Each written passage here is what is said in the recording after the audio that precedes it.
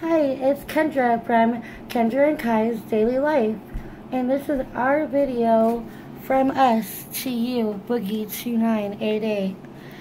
Today is August 1st, and he is starting the process of a gastric bypass surgery, and he's been doing extensive dieting to prepare his health and to prepare for the big change that he is going through probably right at this moment. I want to say from our family to you, good luck.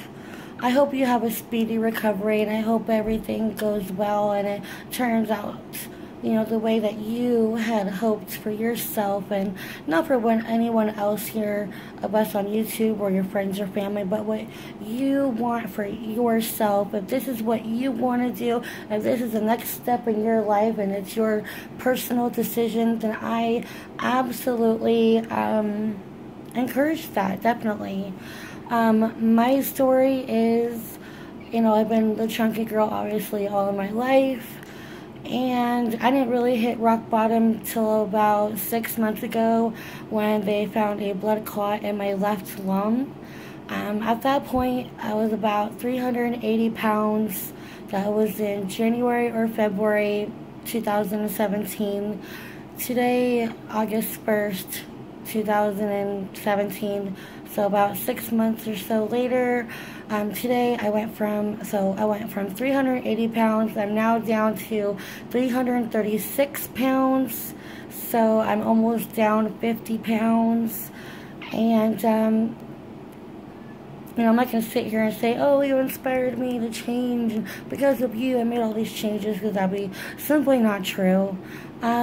Basically, why I say it's a personal decision and it's between you, yourself, is because you have to do it for yourself. If you do it for your friends, do it for your family, do it for your spouse, you're going to fail. That's my personal opinion. You have to really, want to change for yourself. And I've been criticized by my family since, day one of my life about my weight. And finally, when I hit my personal rock bottom is when I decided to start making the changes. And, every week I'm down a couple more pounds, And that's perfectly fine with my doctor. It's not healthy to lose a bunch of weight at one time. And so here's to you, Boogie2988.